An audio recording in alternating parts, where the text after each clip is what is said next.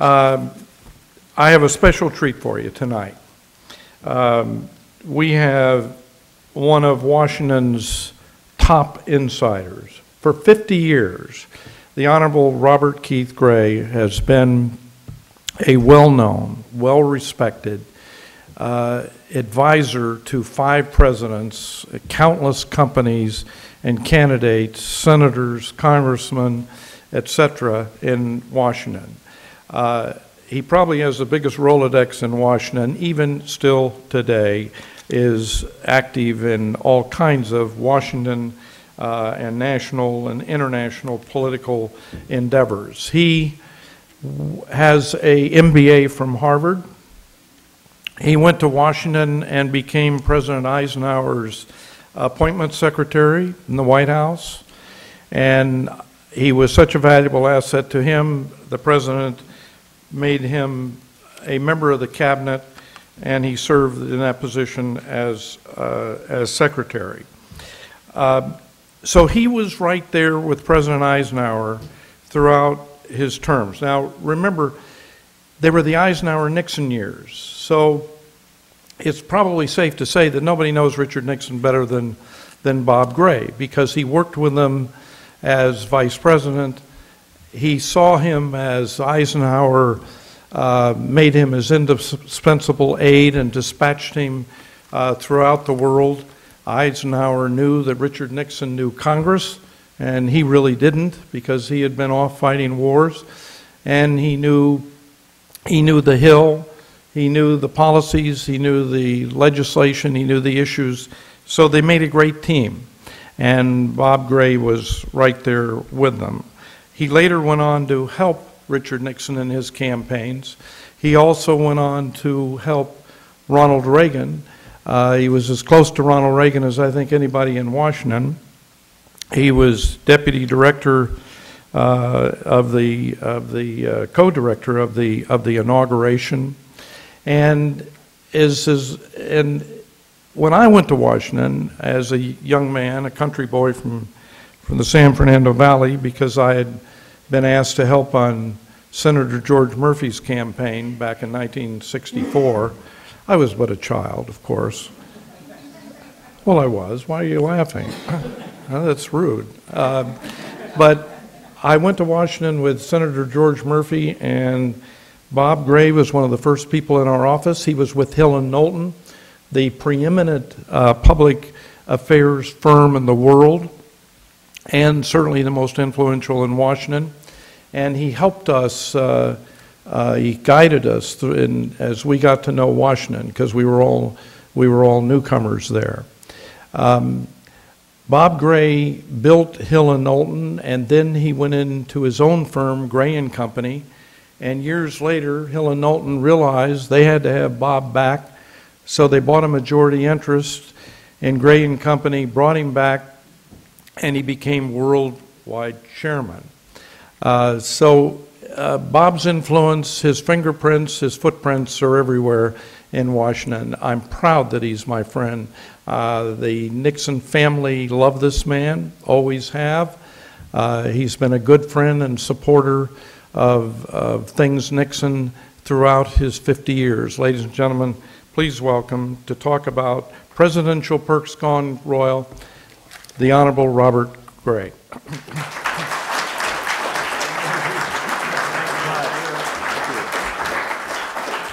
Thank you very much, Sandy. It's a real privilege to be here. My affection for Nixon is deep and long-lasting, and I have 1,000 stories I'd rather talk to you about, and you might rather hear about, than the book I'm going to talk to you about tonight. I think it's only fair for me to start out with not an apology, but at least a confession. This is the book that you came to hear about tonight is not the book I intended to write at all. I started out to write a book last year, and I've had a chance to be involved in various administrations in years past, as Sandy has indicated, and I've had a chance in some of those occasions to sample some of the presidential perks, the toys I call them, because presidents have a lot of leeway. I knew that in Truman's case, for example, he decided, as there's a picture in the book you'll see, of bulldozers running around inside the White House. he decided that the White House needed some shoring up, so he had the whole interior gutted, totally gutted, the whole thing. Left the outside standing so the public wouldn't have too much concern that something had happened at their famous house, and lived for 2 years in Blair House while the reconstruction was taking place. That was just one president's idiosyncrasy. I know that in the Bush administration, George Bush Sr. had a running track started in the White House around the driveway, and Bill Clinton came along and tore it down. That's a privilege the president has. Richard Nixon decided he was good the swimming pool over that space over the press, so he had the swimming pool floored over, made it a press room. Presidents have lots of leeway. I think perhaps my biggest offense has always been with Jimmy Carter, who is a Navy man, and a fellow Navy man in my case, sold Sequoia. Sequoia was the presidential yacht and was used as a presidential tool. President Eisenhower then Governor or General Eisenhower and President Roosevelt met there to talk about D-Day. President Nixon told his family he would resign aboard the Sequoia. Jack Kennedy had his last birthday present aboard the Sequoia, and it's a very famous boat. Anyway, Jimmy Carter summarily sold the Sequoia. Presidents have that kind of authority. And I've always been amazed that the public was not too much concerned about the authority that presidents take upon themselves or the license we give them to take it upon themselves. One famous example, of course, is when President Roosevelt decided he wanted to see what is now Camp David, and he took over 118 acres that had been reserved as a private recreation point for civil servants and public servants, and took it over for the exclusive use of one person in the civil service, the President of the United States. Anyway, presidents have great latitude, and I thought it might be fun to write a book about this. Since everybody last year seemed to be running for the presidency, as you may remember in those primaries, it seemed like everybody was running for president, I thought I'd call my book, I Don't Want to Be President, I Just Want His Tax-Free Toys. And I thought it'd be a good title and be catchy and people might like to read about them. So I started writing the book, and I hired 2 research assistants to help me. We started analyzing what's happening to the toys and how they've grown, how they've changed over the years, administration after administration. The book took on a very serious tone the further we got into the research. I thought I knew something about presidential toys. I had absolutely no concept to the size of which they've grown and totally out of proportion without any control at all. You know, all of our government, with enormous checks and balances all over the place, there is not a single check, a balance. There's not a single person of authority who can say to the president, any president, no, you can't do this, no, you can't have that. All a president has to do is decide this is what I want, and it happens. This is what I need, and he gets it. Something's wrong in a government, a democracy particularly, that has a leader who can run so totally out of control if he wishes to do so. We're only left with the president's conscience to keep a president from going totally out of control. And it's my contention, based on this book and the facts we've found, that we've gone now to the point where the presidential perks are out of control, totally beyond belief. It's one thing for the White House to be expensive. It is expensive, of course it is. But do you know that it costs $35,100 a day to maintain the White House? It doesn't pay any taxes, they don't pay any insurance, they don't have any upkeep, but they don't have to worry about anything except the help. And right now, the help that runs the White House, and the ladies in this room will appreciate this, there is one employee for about 109 feet of space. That's about the size of a 8 by 10, 8 by 12 rug. There's one employee for that much space. Outrageous. And the same thing has happened all across government, particularly in the presidential side. President Obama today has a total of 492 professional, titled assistants. President Nixon had something like 20. Roosevelt had 6. 492 titled. These are not secretaries. These do not include staff people. These are not minions. These are titled people. Over 200 of them are paid over $100,000 a year. 27 of them are paid $174,000 a year. It's an enormous galaxy. If you wonder who's running the government while the president's out campaigning all the time, These are people you didn't vote for, you don't know the names of, they're not responsible to any of us. They have to be the ones running the government. The president, in addition, now has 43 czars. He has czars in every conceivable field. They report only to him. They're not confirmed by the Senate. They're not obliged to hold by the standards of government in any other way. They're totally immune from the Secrecy Act. They don't have to testify before the Congress if they're called. These are people totally immune to any other government control except the president. It's the president running a government of his own. The czars are in several fields. One czar, for example, is a czar of Homeland Security. We also have a Secretary of Homeland Security, Janet Napolitano. She has 58,000 people reporting to her and a budget of over $1 billion. But still the president has a czar in that field reporting to him. These are encroachments that have gone along over the years. Bill Clinton had 8 czars. George Bush Jr. had 23 czars at the end of his 8 years, and Barack Obama had 43 at the end of his first 8 months. We're going totally out of control, and the public has no control over it, no context of what's going on. Perhaps the biggest expense, the biggest concern I have today is the mounting expense of Air Force One. You know, when Richard Nixon was taking trips for Dwight Eisenhower, he traveled on the Columbine. The Columbine cost the taxpayers a total of $47 million. The 2 Air Force Ones cost us 2/3 of $1 billion.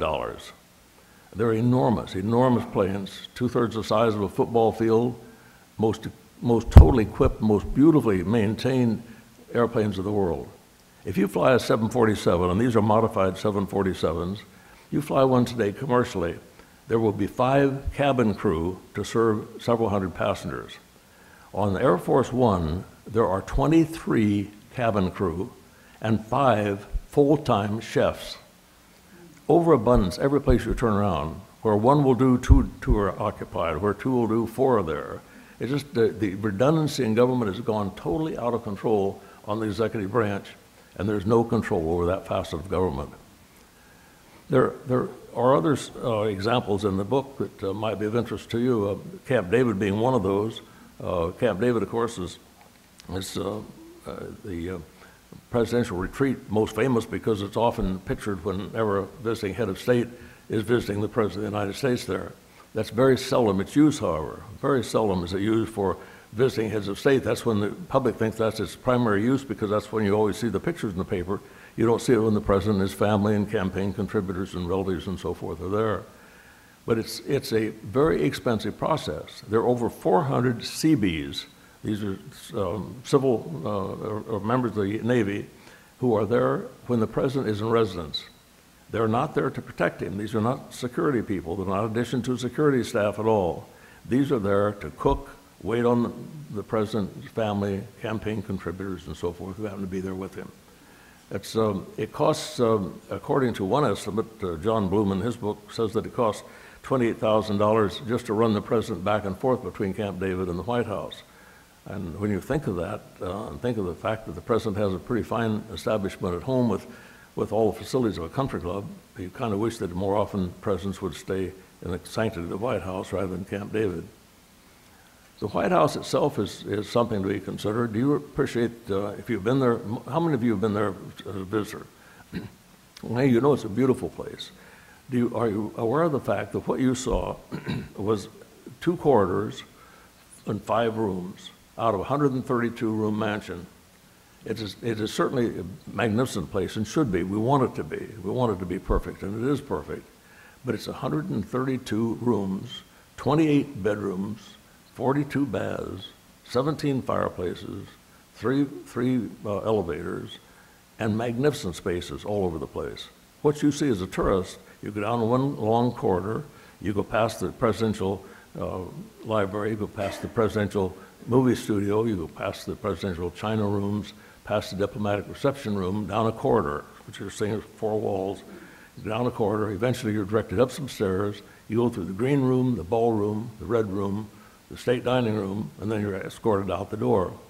The president of the United States has 132 rooms at his beck and call for his friends, family, relatives, campaign contributors. Nobody else stays in the White House that the president doesn't suggest.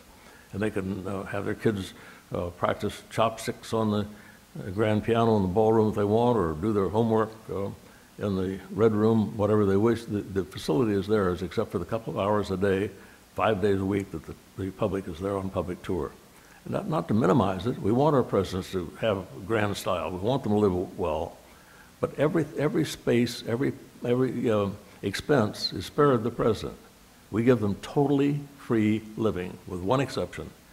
Presidential families have to pay for the cost of ingredients of the family's food. That's the only thing. Not for its preparation or service or anything else. The floral bill alone in the White House is over $500,000 a year, just to keep the first family and flowers and tables and so forth. But everything else is taken care of. They don't pay heat, light, electricity, telephone. There's no expense, no expense. Any expense that might come to my mind is covered for them.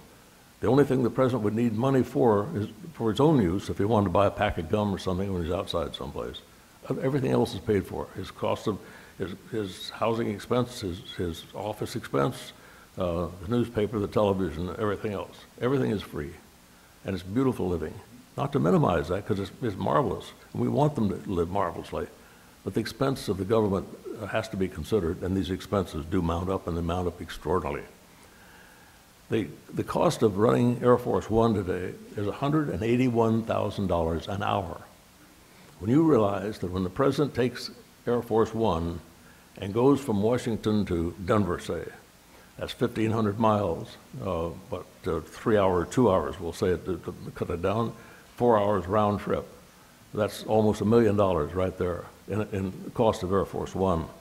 If he raises $1 million, we'd be better off to give him $1 million and say, please don't wear and tear our airplane and stay home. It would be much money ahead. More often today, the presidents make campaign speeches off and on all across the country at the same time that they do business. For example, in Colorado, there was a forest fire this last month, and the president had 3 campaign speeches raising money in the Colorado Springs area, stopped and talked to fire victims, so wrote the whole thing off and paid the government nothing in its recompense. We're supposed to have a question and answer period, and I guess rather than talk extraordinarily long, I'd like to respond to questions you might have, with specifics you might have. But before turning it open to questions and answers, let me ask you this. Let me ask you to support a movement that I want to start, to get a one-term presidency. Not starting with this president, of course, you can't do that. It can't be this campaign or the one elected. But let's get in the future. Let's set aside and make it any time you want. Make it 6 years, 8 years, whatever term. But as long as we have presidents set on a 2-year term, there's no question but what every president is going to be tempted to use his first 4 years to get himself reelected to the next 4 years. That doesn't give us the best presidency. We ought to have somebody who knows that his record is going to be, history is going to judge him on the term he has, whatever length that is, and do the best job he can to serve the country rather than to serve himself. We have too many examples. In this case, President Obama was sworn in on the 20th of January, and then on the 14th of February, the next month, he had his first campaign, first political campaign. He flew Air Force One 117 times the first year he was in office on campaign business. He flew Air Force One to Ohio to swear in some local police officers. He flew it to Chicago twice to shoot some hoops with some of his friends in Chicago on basketball. Flew it to Ireland to visit a pub named in his honor. Flew it down to Cape Canaveral so his family could see the rocket launch.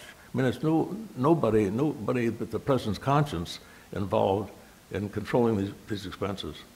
And if you have a country of high unemployment and heavy economic woe, it's worrisome to have a president that doesn't seem to have any conscience about how he spends the money or how much he spends. Let's take questions. Let's give him a round of applause. Thank you.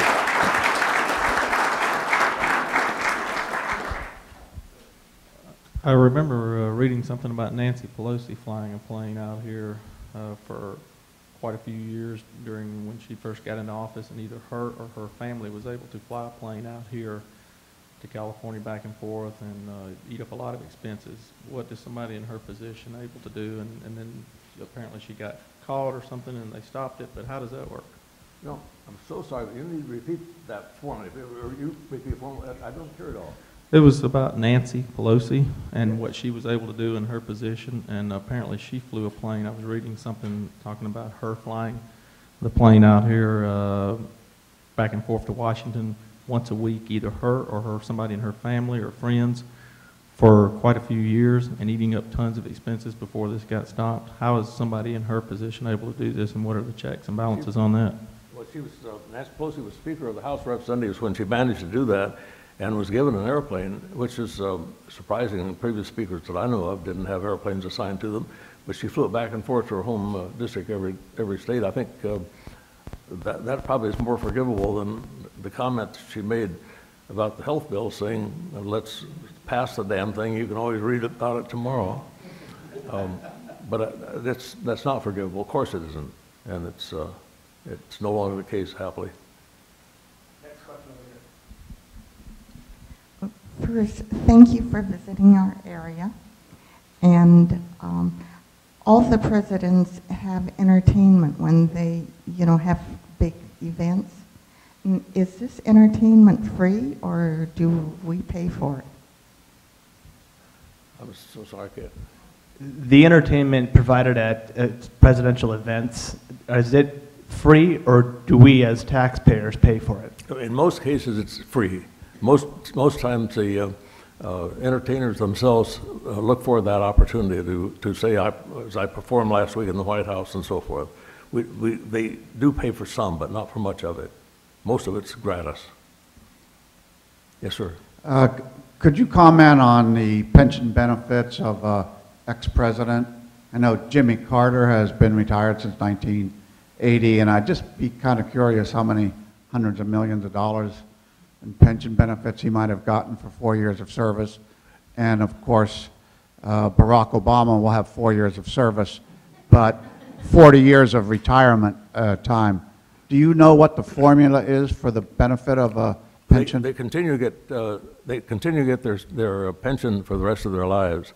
The more grievous case, I think, is the Congress. The members of Congress serve one term, could be a 2-year term, and they get a pension for life.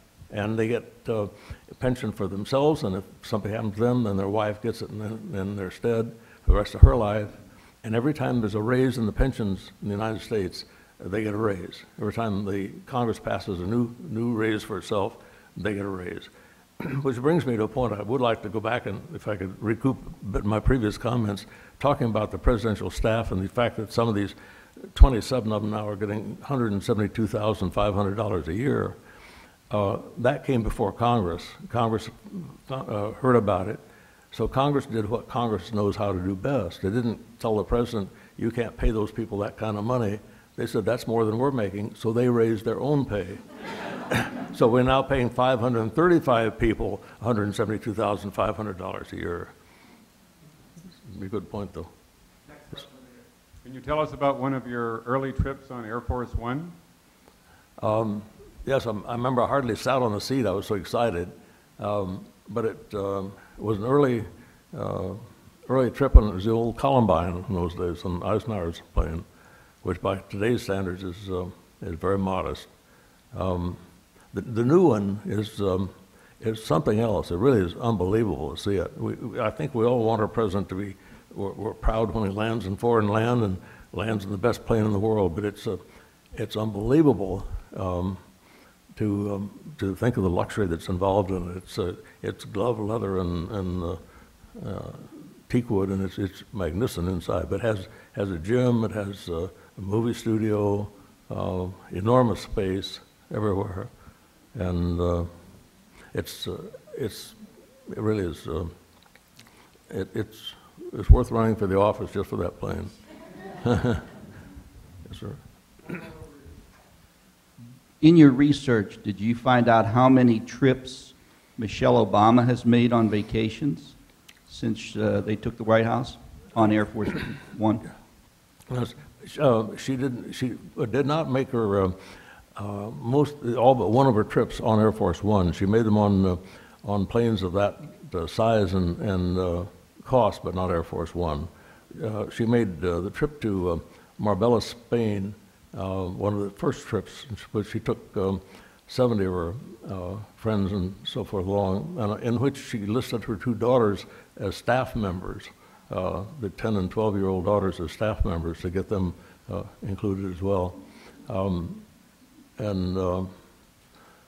There's no figure that I've ever seen that's accurate, that tabulates how much it costs in the Secret Service and the extras, all the other. The cost of her transportation was estimated by U.S. News as $14 million. But how much more is involved, I don't know. She's had, that's an interesting play of staff.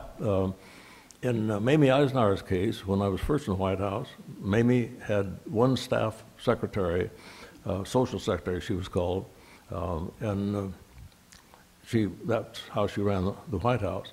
When Jackie Kennedy became First Lady, she had 6 in the social office.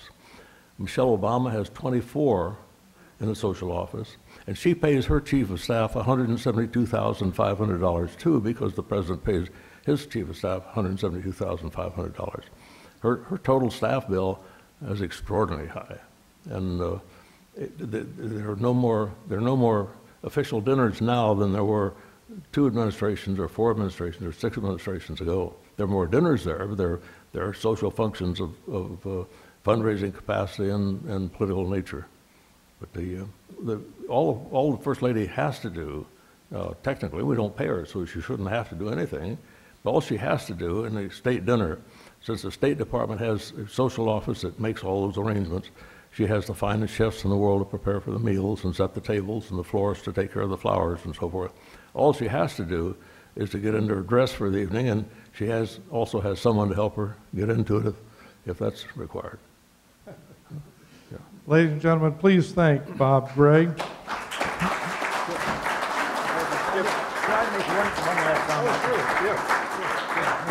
Thank you. I want to end with just one personal note about Richard Nixon. I had a long relationship with Richard Nixon and kept that relationship going thick and fast through all the years after he left the presidency. And at the end of his life almost, Pat died a year before he did. And I sent him a note and I said how sorry I was and so forth, and we talked about other times and all. He sent me back a note, which obviously I have, and I'm going to give to the library someday for its keeping. And he said, he wrote for quite a ways, and then he said, Bob, it occurs to me that in all the years I've been writing to you, this is the first time I haven't closed by saying, and Pat sends her love. But I'm sure she does this time, too. Sweet. Very nice.